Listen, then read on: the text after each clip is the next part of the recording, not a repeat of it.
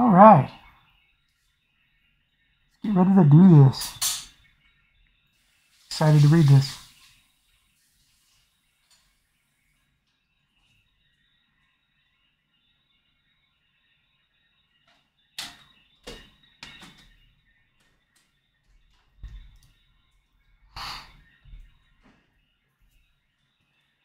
Sweet, sweet. Oh, oops. Great. How do I get back to normal? So many. Okay. Nope. Nope. Nope.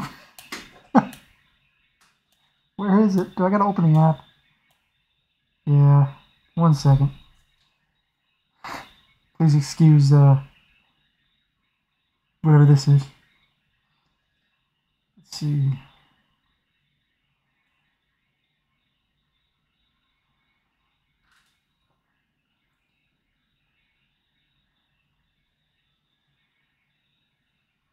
That's better.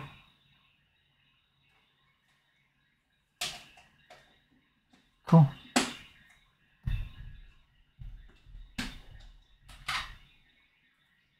Everything should be good. Hopefully the audio is working all right.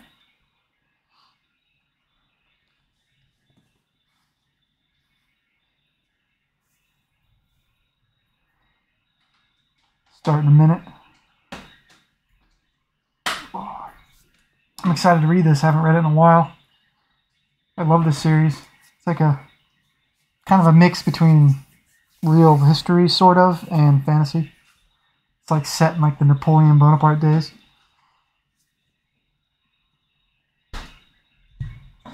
I will read the summary of the book before I actually start into it.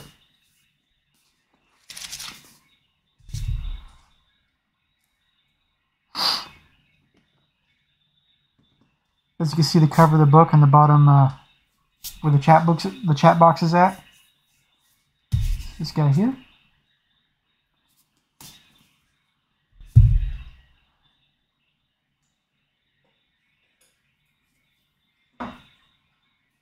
Oh. And kind of throws you through the loop at the beginning. It kind of jumps you right into the action.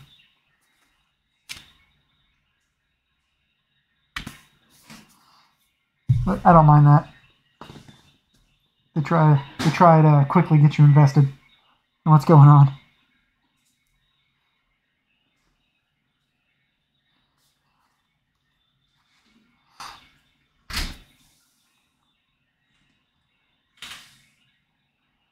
Keep looking around, making sure everything's set up. Oh, let's get this turned on. There we go.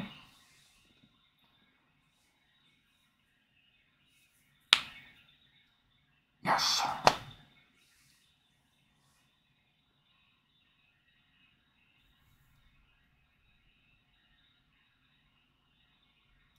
Alright, I think I'm going to jump right into it.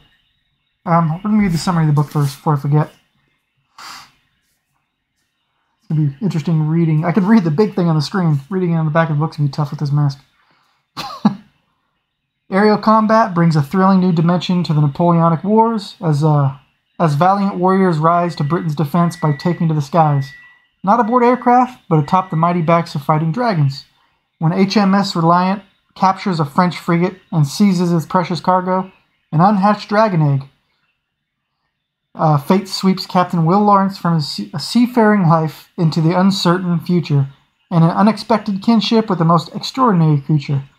Thrust into the rarefied world of the aerial corps as master of the dragon Temeraire, he will face a crash course in the daring tactics of airborne battle.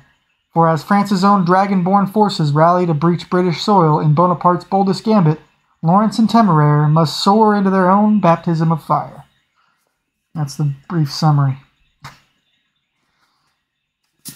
I haven't read her other stuff yet. This is the only thing I really know of her, but these were great. The ones I have read. I have not read the whole series. There's like 9 books. I think I read like 3 or 4 of them.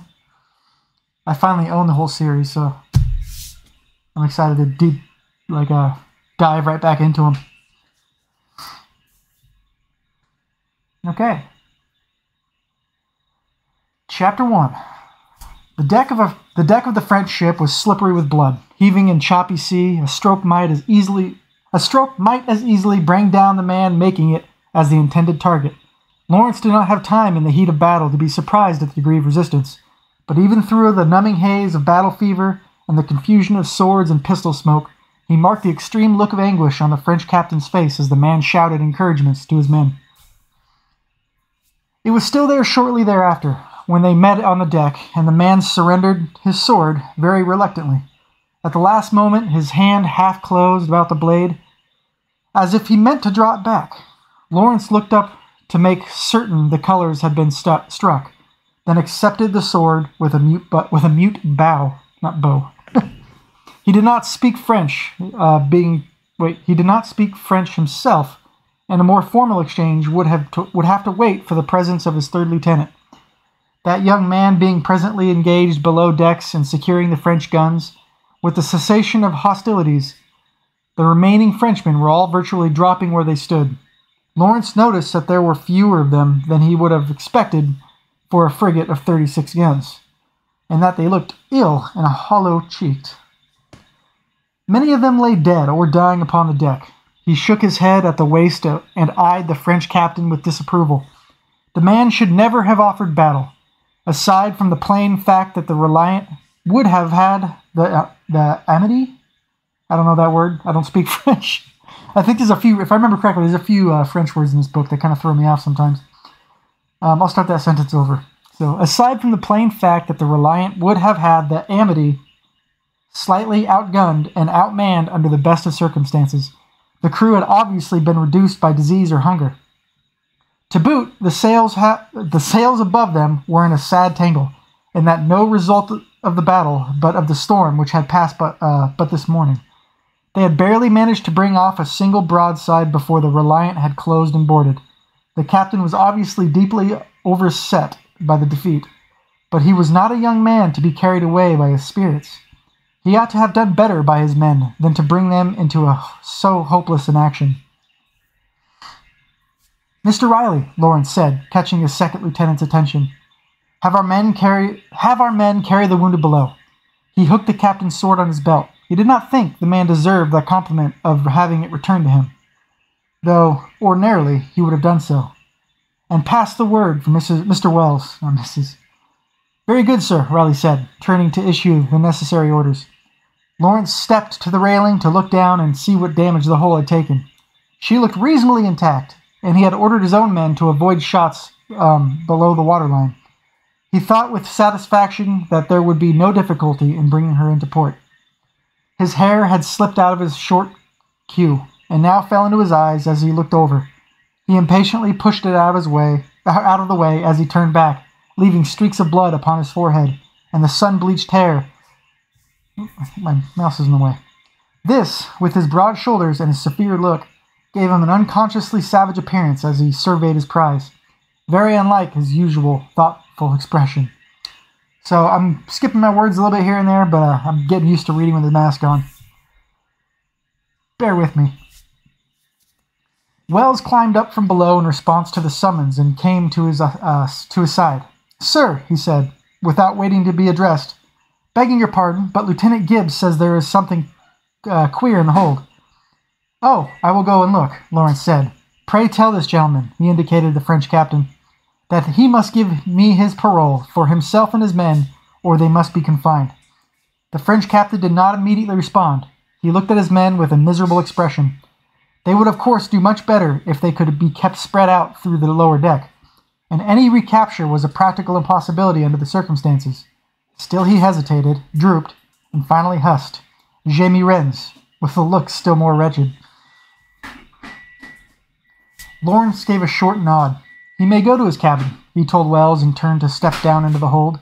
"Tom, will you come along?" "Very good." He descended with Riley on his heels, and found his first lieutenant waiting for him. Gibbs' round face was still shining with sweat and emotion. One sec.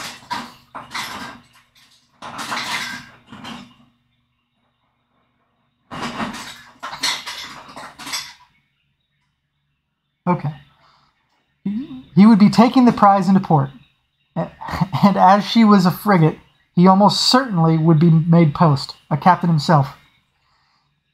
Lawrence was only mildly pleased, though Gibbs had done his duty reasonably. The man had been imposed on him by the Admiralty, and they had not become intimates. About to say inmates. He had wanted Riley in the first lieutenant's place, and if he had been given his way, Riley would now be the one getting his step. That was the nature of the service, and he did not begrudge Gibbs the good fortune. Still, he did not rejoice quite so wholeheartedly as he would have to see Tom get his own ship. Very well, what's all this then? Lawrence said now. The hands were clustered about an oddly placed bulkhead towards the stern area of the hold. Neglected the work of cataloging the captured ship's stores. Sir, if you will step this way, Gibbs said. Make way there, he ordered, and the hands backed away from what Lawrence now saw was a doorway set inside a wall that had been built across the back of the hold.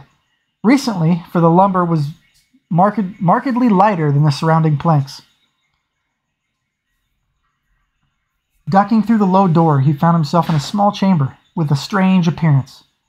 The walls had been reinforced with actual metal, which must have added a great deal of unnecessary weight to the ship, and the floor was padded with an old sailcloth. In addition, there was a small coal stove in the corner. Though this was not presently in use, the only object stored within the room was a large crate, roughly the height of a man's waist, and as wide. And this was made fast to the floor and walls by means of thick hawsers attached to metal rings. Lawrence could not help feeling the liveliest curiosity, and after a moment's struggle he yielded to it. Mr. Gibbs, I think we shall have a look inside, he said, stepping out of the way. The top of the crate was thoroughly nailed down, but eventually yielded to many willing hands. They pried it off and lifted out the top layer of packing, and many heads craned forward at the same time to see. No one spoke, and in silence Lawrence stared at the shining curve of eggshell rising out of the heaped straw. It was scarcely possible to believe. Pass the word for Mr. Pollitt, he said at last. His voice sounded only a little strained. Mr. Riley, pray be sure those lashings are quite secure. Riley did not immediately answer, too busy staring. Then he jerked to attention and said hastily, Yes, sir, and bent to check the bindings. Lawrence stepped closer and gazed down on the egg. There could hardly be any doubt as to its nature, though he could not say for sure from his own experience.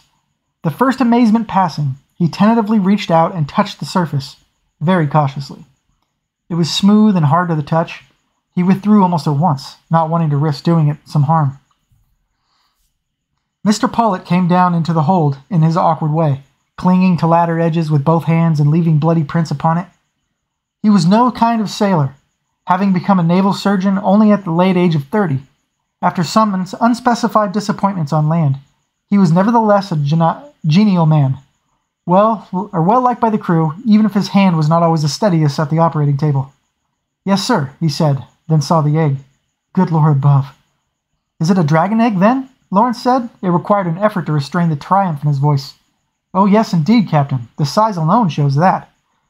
Mr. Pollitt had wiped his hands on his apron and was already brushing more straw away from the top, trying to see the extent. My, it is quite hardened already. I wonder what they can have been thinking so far from land. This did not sound very promising. Hardened? Lawrence said sharply. What does that mean? Why, that it will hatch soon. I will have to consult my books to be certain, but I believe that Badke's bestiary states the authority that when the shell has fully hardened, hatching will occur within a week. What a splendid specimen. I must get my measuring cords. He bustled away, and Lawrence exchanged a glance with Gibbs and Riley, moving closer so they might speak without being overheard by the lingering gawkers. At least 3 weeks from Madeira, with a fair wind, would you say? Lawrence said quietly. At best, sir, Gibbs said, nodding. I cannot imagine how they came to be here with it, Riley said. What do you mean to do, sir? His initial satisfaction turned gradually into dismay as he realized the very difficult situation. Lawrence stared at the egg blankly. Even in a dim lantern light, it shone with the warm luster of marble. "Oh, I am damned if I know, Tom. But I suppose I will go and return the French captain his sword. It is no wonder he fought so furiously after all." Except, of course, he did know. There was only one possible solution, unpleasant as it might be to contemplate. Lawrence watched broodingly while the egg was transferred, still in its crate, over to the Reliant. The only grim man, except for the French officers. He had granted them liberty of the quarterdeck. I'm thinking football. Liberty of the quarterdeck, and they watched the slow process glumly from the rail. All around them, smiles wreathed every sailor's face. Private gloating smiles, and there was a great deal of jostling among the idle hands, with many unnecessary cautions and pieces of advice called out to the sweating groups of men engaged in the actual business of the transfer. 1 second, let me check something real quick. Something seems off. Oops. Okay, never mind. I'm all good. What was I?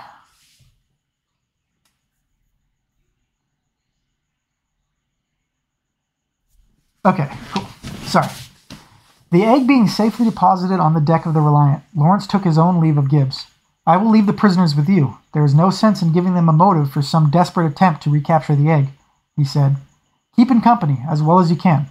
However, if we are separated, we will rendezvous at Madeira. You have my most hearty congratulations, Captain," he added, shaking Gibbs's hand. "Oh, thank you, sir. And may I say, I am most sensible, very grateful." But here Gibbs's eloquence, never in great supply, failed him. He gave up and merely stood beaming widely on Lawrence and all the world, full of great goodwill. The ships had been brought abreast for the transfer of the crate. Lawrence did not have to take a boat, but only sprang across on the uproll of the swell. Riley and the rest of his officers had already crossed back. He gave the order to make sail and went directly below to wrestle with the problem in privacy. Oops, back. Okay. But no obliging alternative presented itself overnight. The next morning, he bowed to necessity and gave his orders, and shortly the midshipmen and lieutenants of the ship came crowding into his cabin, scrubbed and nervous in their best gear. This sort of mass summons was unprecedented, and the cabin was not quite large enough to hold them all comfortably. Lawrence saw anxious looks on many faces, undoubtedly conscious of some private guilt, curiosity on others.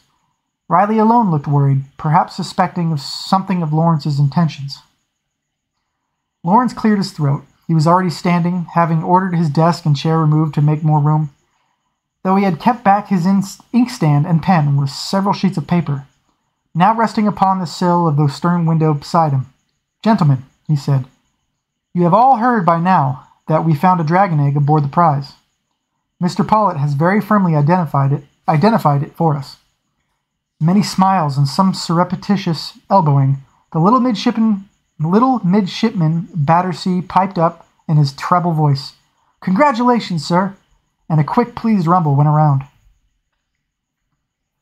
Lawrence frowned. He understood their high spirits, and if the circumstances had been only a little different, he would have shared them. The egg would be worth 1,000 times its weight in gold. Brought safely ashore, every man aboard the ship would have shared in the bounty, and as captain he himself would have taken the largest share of the value. The Amity's logs had been thrown overboard, but their hands had been less discreet than their officers, and Wells had learned enough from their complaints to explain the delay all too clearly. Fever among the crew, becalmed in their doldrums for the better part of a month, a leak in their water tanks leaving her on short water rations. And then, at last, the gale that they themselves had so recently weathered. It had been a string of exceptionally bad luck, and Lawrence knew the superstitious souls of his men would quail at the idea that the Reliant was now carrying the egg that had undoubtedly been the cause of it. Excuse me. He would certainly take care to keep that information from his crew. However, better by far that they not know of the long series of disasters which the Amity had suffered. So after silence fell again. All Lawrence said was simply, "Unfortunately, the prize had a very bad crossing of it. She must have expected to make landfall nearly a month ago, if not more, and the delay has made the circumstances surrounding the egg urgent." There was a puzzlement and an incomprehension now on most faces, though looks of concern were beginning to spread, and he finished the matter off by saying, "In short, gentlemen, it is about to hatch." Uh-oh. Can you imagine you're already just having a string of bad luck?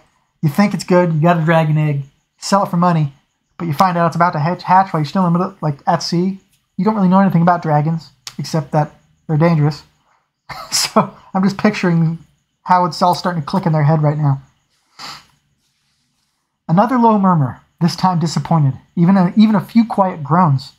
Ordinarily, he would have marked the offenders for a mild later rebuke, but as it was, he let them by. They would soon have more cause to groan. So far, they had not yet understood what it meant. They merely made the mental reduction of the bounty on the unhatched egg, so that paid for a... Wait, sorry, let me repeat that again. So far, they had not yet understood what it meant. They merely made the mental reduction of the bounty on an unhatched egg to that paid for a feral dragonette, much less valuable. Okay, so now I guess at the moment they're just kind of thinking a baby dragon is not worth as much as the actual egg itself. Okay. "Perhaps not all of you are aware," he said, silencing the whispers with a look, "that England is in a very dire situation as regards to the aerial corps. Naturally, our handling is superior and the corps can outfly any other nation of the world. But the French can outbreed us 2 to 1, and it is impossible to deny that they have better variety in their bloodlines. A properly harnessed dragon is worth at least a first rate of 100 guns to us. Even a common yellow reaper or a 3-ton Winchester. And Mr. Pollitt believes, from the size and color of the egg, that this hatchling is a prime specimen, and very likely one of the rare large breeds." "Oh," said Midshipman Carver, in tones of horror. As he took Lawrence's meaning, he instantly went crimson as the eyes went to him, and shut his mouth tight. Lawrence ignored the interruption. Riley would see Carver's grog stop for a week without having to be told. The explanation had at least prepared the others. "We must at least make the attempt to harness the beast," he said. "I trust, gentlemen, that there is no man here who is not prepared to do his duty for England. The corpse may not be the sort of life that any of us has been raised to, but the Navy is no sinecure either." If I pronounce that right. "And there is not one of you who does not understand a hard service." "Sir," said Lieutenant Fanshawe anxiously. He was a young man of a very good family, the son of an earl. "Do you mean, that is, shall we all?" There was an emphasis on that "all," which made it obviously a selfish suggestion, and Lawrence felt himself go near purple with anger. He snapped, "We all shall, indeed, Mr. Fanshawe, unless there is any man here who is too much of a coward to make the attempt. And in that case, that gentleman may explain himself to a court-martial when we put in at Madeira." He sent an angry glare around the room, and no one else met his eye or offered a protest. He was all the more infuriated for understanding the sentiment, and for sharing it himself. Certainly no man not raised to the life could be easy at the prospect of suddenly becoming an aviator, and he loathed the necessity of asking his officers to face it. It meant, after all, an end to any semblance of ordinary life. It was not like sailing, where you might hand your ship back to the Navy and be set ashore, often whether you liked it or not. Even in times of peace, a dragon could not be put into dock, nor allowed to wander loose, and to keep a full-grown beast of 20 tons from doing exactly as it pleased took very nearly the full attention of an aviator and crew of assistants besides. They could not really be managed by force, and were finicky about their handlers. Some would not accept management at all, even when new hatched, and none would accept it after their first feeding. A feral dragon could be kept in the breeding grounds by the constant provision of food, mates, and comfortable shelter, but it could not be controlled outside, and it would not speak with men. So if a hatchling let you put it into harness, duty forever after tied you to the beast. An aviator could not easily manage any sort of estate, nor raise a family, nor go into society to any real extent. They lived as men apart, and largely outside the law, for you could not punish an aviator without losing the use of his dragon. In peacetime, they lived in a sort of wild, outrageous libertinage in small enclaves, generally in the most remote and inhospitable places in all of Britain, where the dragons would be given at least some freedom, though the men of the corps were honored. Though the men of the corps were honored without question for their courage and devotion to duty, the prospect of entering their ranks could not be appealing to any gentleman raised up in respectable society.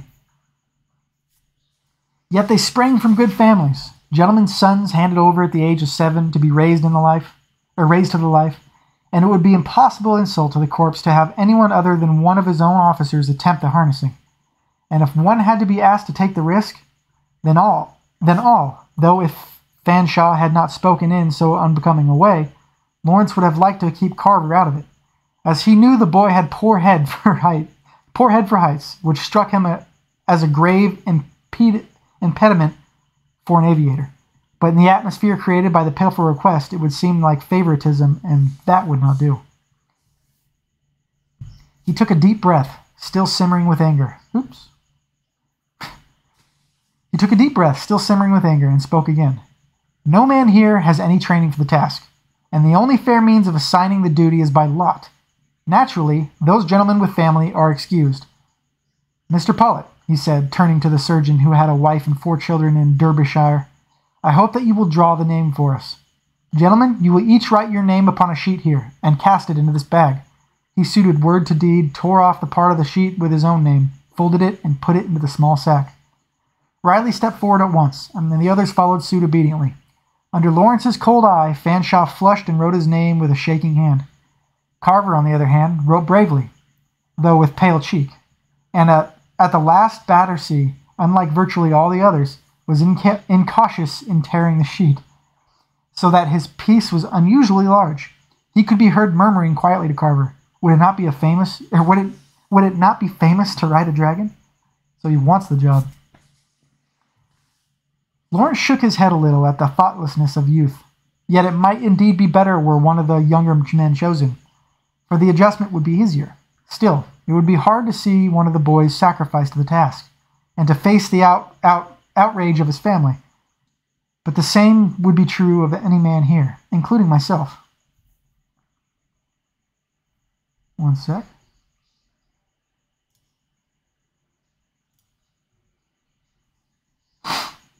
Okay. I should be good. For a second I thought I forgot to unmute my audio, and that would have been bad.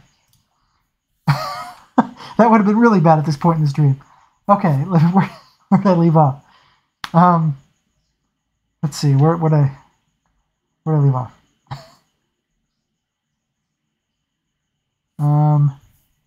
I think I left off here, though he had done his best. If I didn't leave off there and I already read that part, forgive me, but I'm going to go right back to it. I got distracted. I just wanted to make sure I had audio.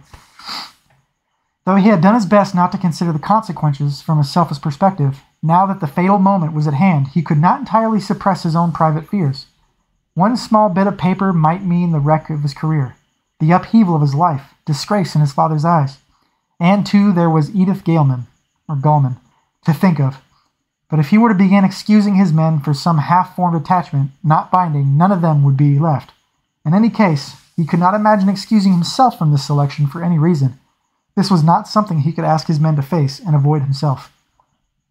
A good captain. He handed the bag to Mr. Pullet, and made an effort to stand at his ease and appeared unconcerned, clasping his hands loosely behind his back. The surgeon shook the sack in his hand twice, thrust his hand in without looking, and drew out a small folded sheet. Lawrence was ashamed to feel a sensation of profound relief when, before the name was read, the sheet was folded over once more than his own entry had been. The emotion lasted only but a moment. Jonathan Carver, Pullet said. Fanshawe could be heard letting out an explosive breath. Battersea sighing, and Lawrence bowed his head, silently cursing Fanshawe yet again. So promising a young officer, and so likely to be useless in the corps. Well, there we have it, he said. There was nothing else to be done. Mr. Carver, you are relieved of regular duty until the hatching. You will instead consult with Mr. Pullet on the process of following for the harnessing. Yes, sir, the boy responded, a little faintly. Dismissed, gentlemen. Mr. Fanshawe, a word with you. And Mr. Riley, you have the deck. Riley touched his hat, and the others filed out behind him. Fanshawe stood rigid and pale, hands clasped behind his back, and swallowed his Adam's apple. He didn't swallow his Adam's apple. And swallowed. His Adam's apple was prominent and bobbed visibly. Lawrence made him wait, sweating until his steward had restored the cabin furniture, and then seated himself and glared at him from this position of state, enthroned before the stern windows. "Now then, I should like you to explain precisely what you meant by that remark earlier, Mr. Fanshawe," he said. "Oh, sir, I didn't mean anything," Fanshawe said. It is only that they say about aviators, sir." He stumbled to a stop under the increasingly militant gleam in Lawrence's eye. "I do not give a damn what they say, Mr. Fanshawe," he said icily. "England's aviators are her shield from the air, as the Navy is by sea, and when you have done half as much as the least of them, you may offer criticism. You will not stand Mr. Carver's watch and do his work as well as your own, and your grog is stopped until further notice. Inform the quartermaster. Dismissed." But despite his words, he paced the cabin after Fanshawe had gone. He had been severe, and rightly so, for it was very unbecoming in the fellow to speak in such a way, and even more to hint that he might be excused for his birth. But it was certainly a sacrifice, and his conscience smote him painfully when he thought of the look on Carver's face. His own continued feelings of relief reproached him. He was condemning the boy to a fate he had not wanted to face himself. He tried to comfort himself with the notion that there was every chance the dragon would turn its nose up at Carver, untrained as he is, and refuse the harness. Then no possible reproach could be made, and he could deliver it for the brownie with an easy conscience, even if it could only be used for breeding. The dragon would still do England a great deal of good, and taking it away from the French was a victory all on its own. Personally, he would be more than content with that as a resolution, though as a matter of duty he meant to do everything in his power to make the other occur. The next week passed uncomfortably. It was impossible not to perceive Carver's anxiety, especially as the week wore on and the armorer's attempt at the harness began to take on a recognizable shape, or the unhappiness of his friends and the men of his gun crew, for he was a popular fellow, and his difficulty with heights was no great secret. Not only does he basically have to give up his entire life, if he's got family, he's got to basically ditch him, ditch her, but he's also scared of heights on top of everything, and he's joining the aviators. All right. Mr. Pollitt was the only one in good humor, being not very well informed as to the state of the emotions on the ship, and very interested in the harnessing process. He spent a great deal of time inspecting the egg, going so far as to sleep and eat beside the crate in the gunroom, much to the distress of the officers who slept there. His snores were penetrating, and their berth was already crowded. Pollitt was entirely unconscious of their silent disapproval, and he kept his vigil until the morning when, with a wretched lack of sympathy, he cheerfully announced that the first cracks had begun to show. All right. Lawrence at once ordered the egg uncrated and brought up to deck. A special cushion had been made for it, out of old sailcloth stuffed with straw. This was placed on a couple of lockers lashed together, and the egg gingerly laid upon it. Mr. Rabson, the armorer, brought up the harness. It was a makeshift affair of leather straps held by dozens of buckles, as he had not known enough about the proportions of the dragon to make it exact. He stood waiting with it, off to the side, while Carver positioned himself before the egg. Lawrence ordered the hands to clear the space around the egg to leave more room. Most of them chose to climb into the rigging or onto the roof of the roundhouse, the better to see the process. It was a brilliantly sunny day, and perhaps the warmth and light were encouraging to the long-confined hatchling. The egg began to crack more seriously, almost as soon as it was laid out. There was a great deal of fidgeting and noise whispering from up above, which Lawrence chose to ignore, and a few gasps when the first glimpse of movement could be seen inside. A clawed wing tip poked out, talons scrabbling out of the different crack. The end came abruptly. The shell broke almost straight down the middle, and the two halves were flung apart onto the deck, as if by an occupant's impatience. The dragonette was left amid bits and pieces, shaking itself out vigorously on a pillow. It was still covered with the slime of the interior, and shone wet and glossy under the sun, Its body was pure, untinted black from nose to tail, and a sigh of wonder ran throughout the crew as it unfurled its large six-spined wings like a lady's fan, the bottom edge dappled with oval markings in gray and dark glowing blue. Lawrence himself was impressed. He had never seen a hatchling before, though he had been at several fleet actions and witnessed the grown dragons of the corps striking in support. He did not have the knowledge to identify the breed, but it was certainly an exceedingly rare one.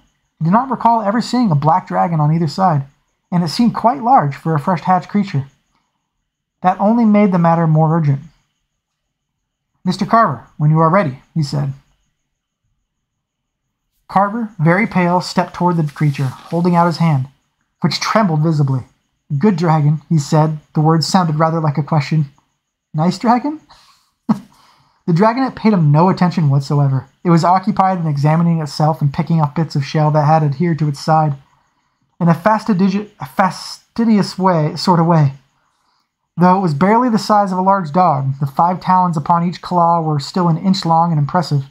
Carver looked at them anxiously and stopped an arm's length away. Here he stood waiting dumbly. The dragon continued to ignore him, and presently he cast an anxious look of appeal over his shoulder, at where Lawrence stood with Mr. Pullet.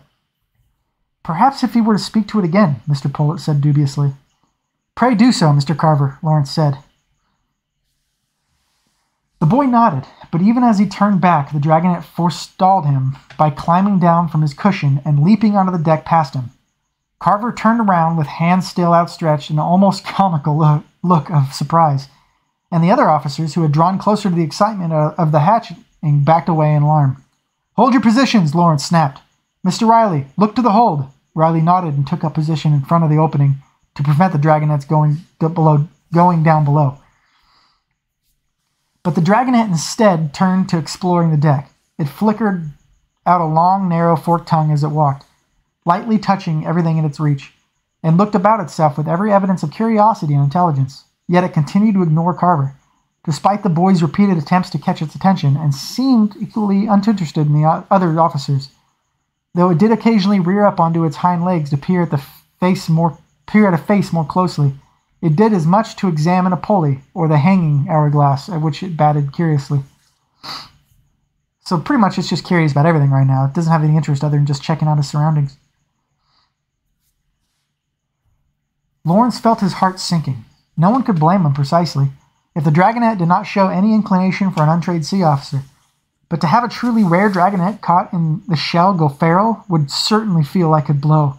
They had arranged the matter from common knowledge, bits and pieces out of Pollett's books, and from Pollett's own imperfect recollection of a hatching which he had once observed. Now Lawrence feared there was some essential step they had missed. It had certainly seemed strange to him when he learned that the dragonette should be able to begin talking at once, freshly hatched. They had not found anything in the text describing any specific invitation or trick to induce the dragonettes to speak.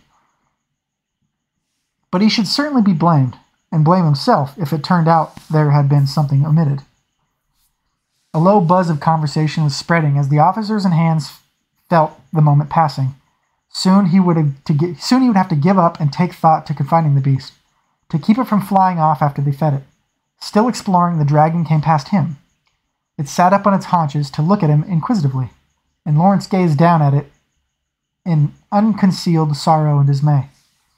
It blinked at him. He noticed its eyes were deep blue and slit-pupiled, and then it said, "Why are you frowning?"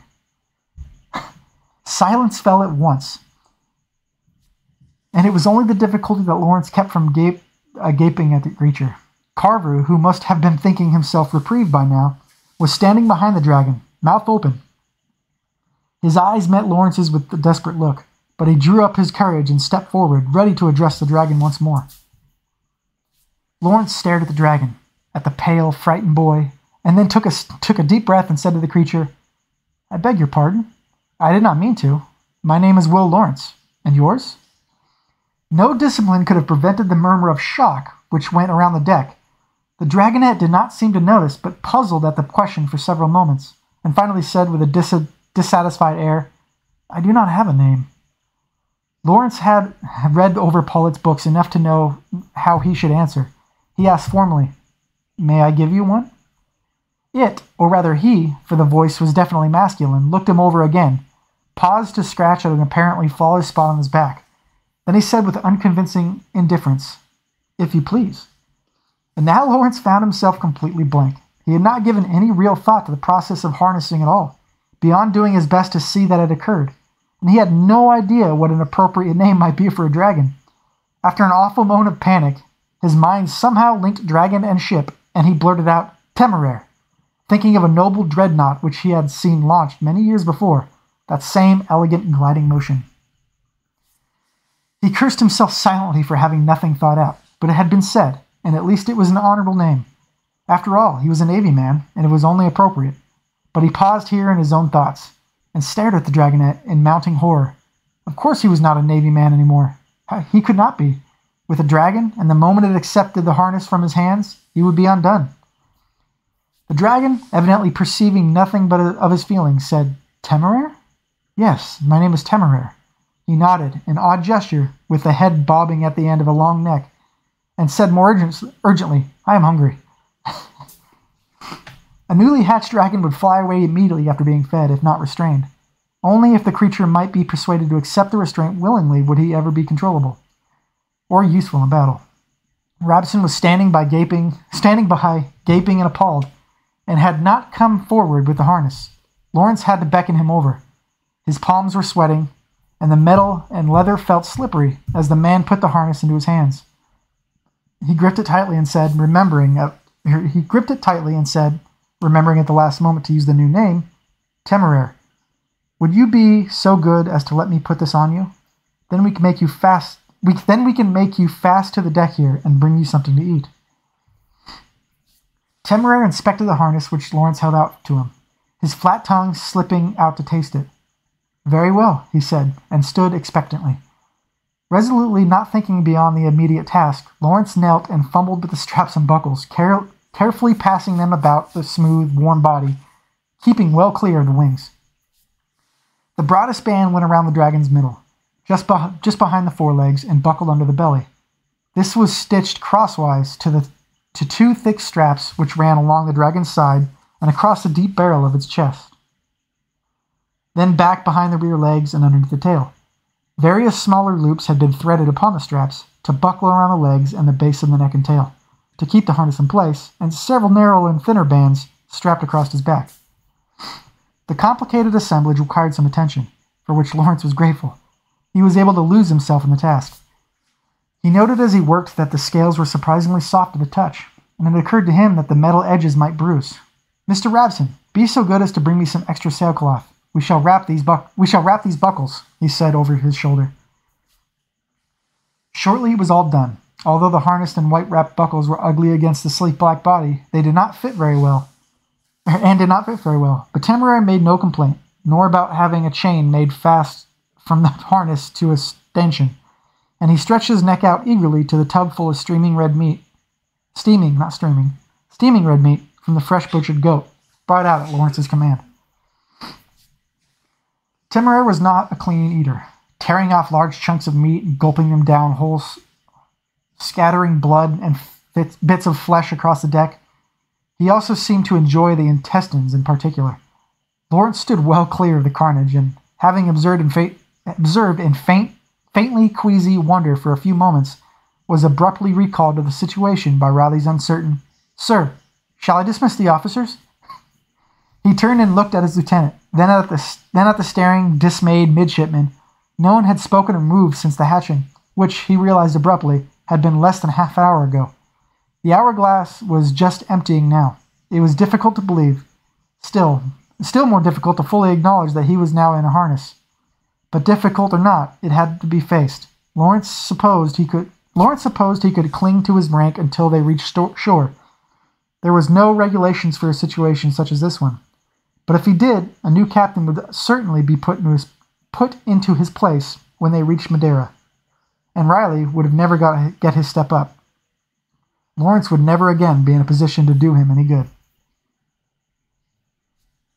"Mr. Riley, the circumstances are awkward, there is no doubt," he said, steeling himself. He was not going to ruin Riley's career for a cowardly avoidance. "But I think for the sake of the ship, I must put her in your hands at once. I will need to devote a great deal of my attention to Temeraire now, and I cannot divide it so." "Oh, sir," Riley said miserably, but not protesting. Evidently, the idea had occurred to him as well.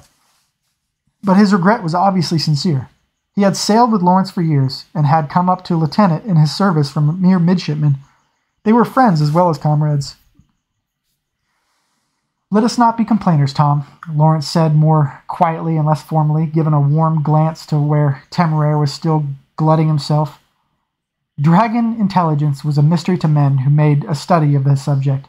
He had no idea how much the dragon would hear or understand, but thought it better to avoid the risk of giving offense. Raising his voice a little more, he added, "I am sure you will manage her admirably, Captain." Taking a deep breath, he removed his gold epaulets. They were pinned on securely, but he had not been wealthy when he had first made captain, and he had not forgotten from those days how to shift them easily from one coat to another. Though perhaps it was not entirely proper to give Riley the symbol of rank without confirmation by the Admiralty.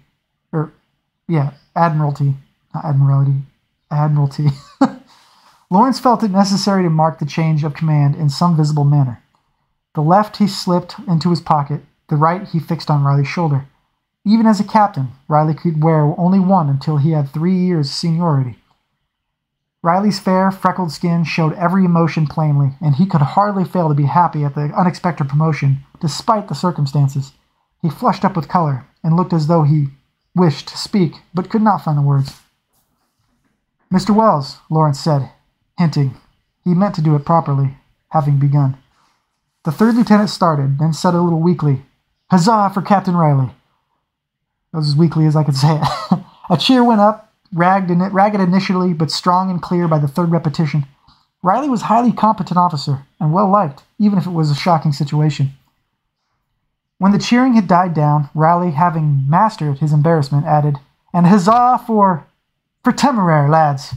The cheering now was full-throated, if not entirely joyful, and Lawrence shook Riley's hand to conclude the matter. Temeraire had finished eating by this point, and had climbed up onto a locker by the railing to spread his wings in the sun, folding them in and out. But he looked around with interest at hearing his name cheered, and Lawrence went to his side. It was a good excuse to leave Riley to the business of establishing his command, and putting the ship back to rights. "Why are they making that noise?" Temeraire asked, but without waiting for an answer, he rattled the chain. "Will you take this off? I would like to go flying now." Lawrence hesitated.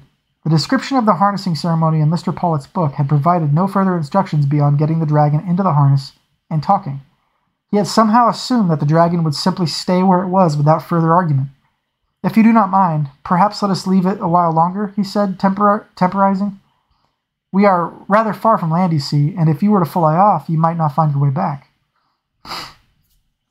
"Oh," said Temeraire, craning his long neck over the railing. The Reliant was making somewhere about 8 knots in a fine westerly wind, and the water churned away in the white froth from her sides. "Where are we?"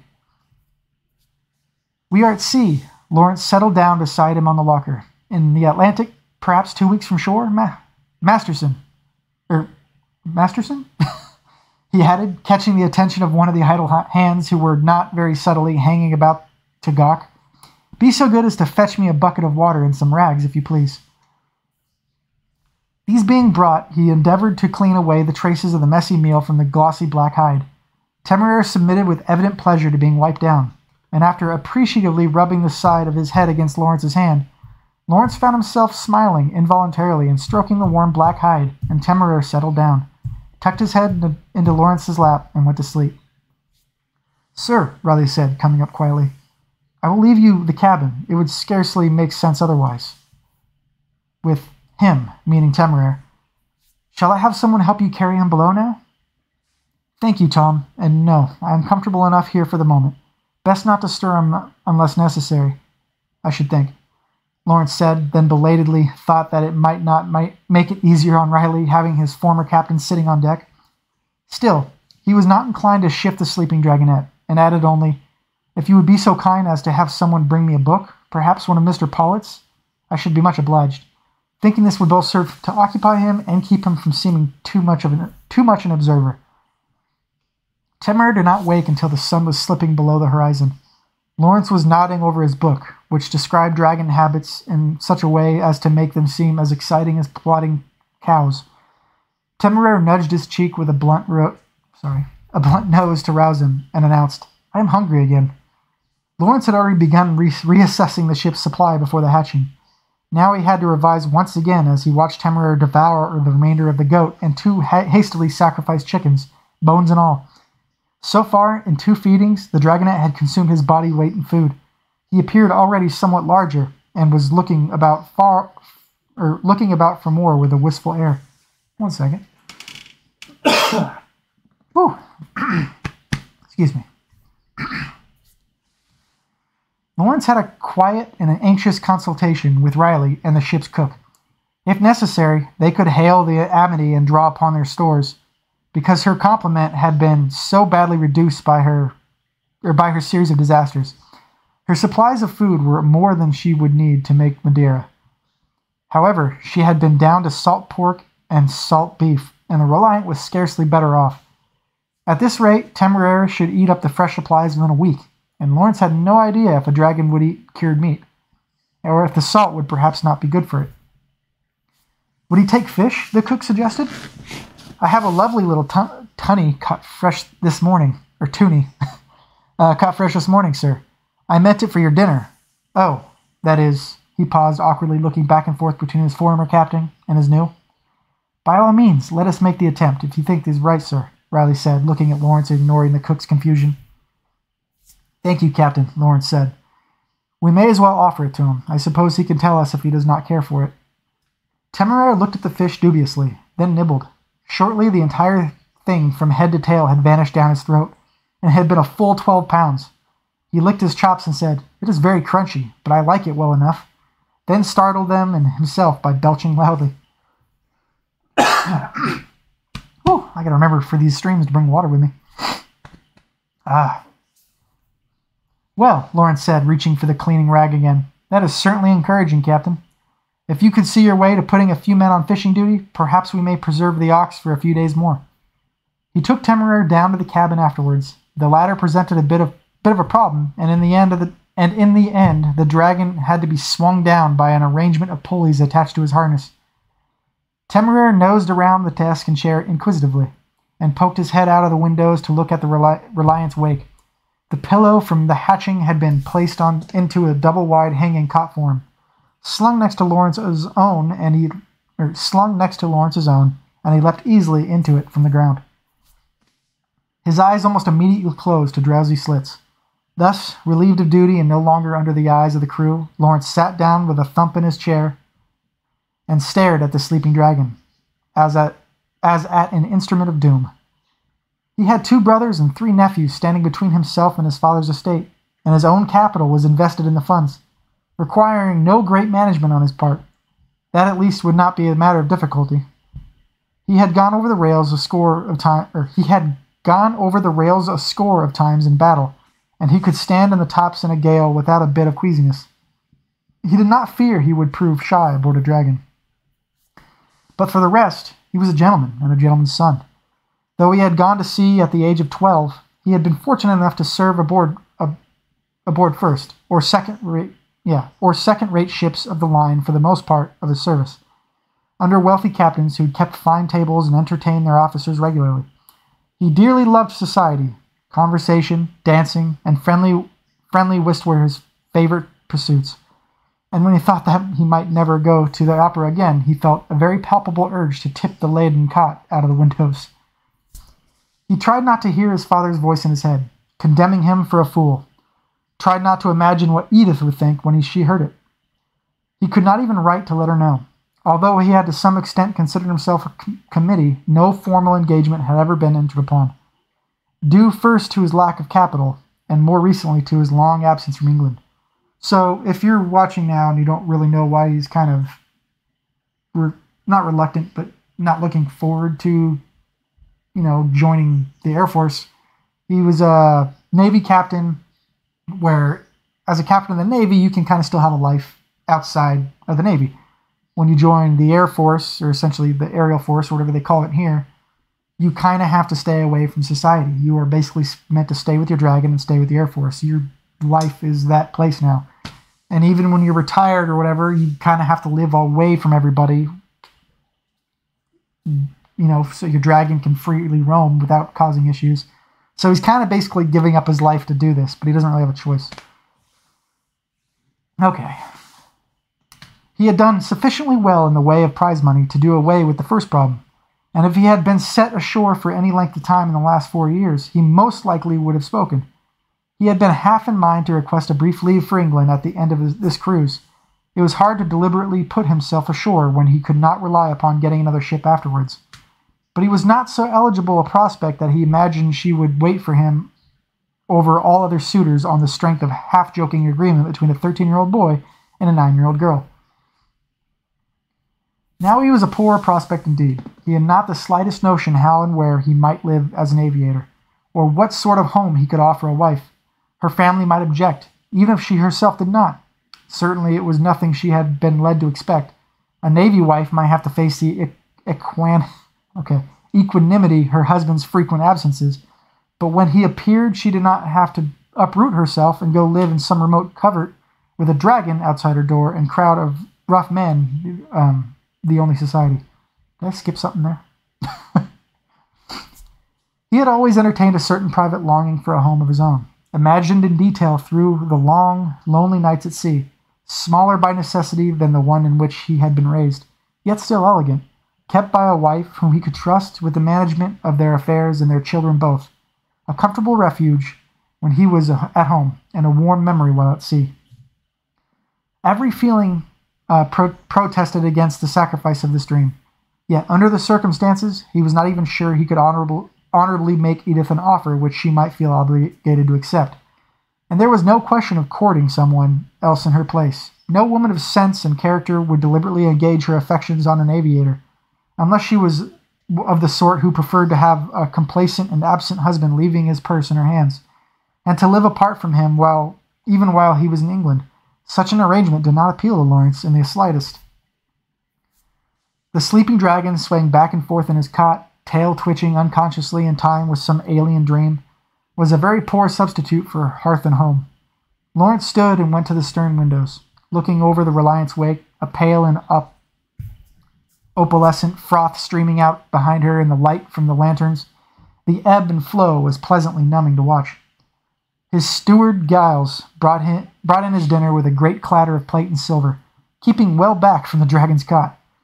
His hands trembled as he laid out the service. Lawrence dismissed him once the meal was served, and sighed a little when he had gone. He had thought of asking Giles to come along with him, as he supposed even an aviator might have a servant, but there was no use if the man was spooked by the creatures. It would have been something to have a familiar face.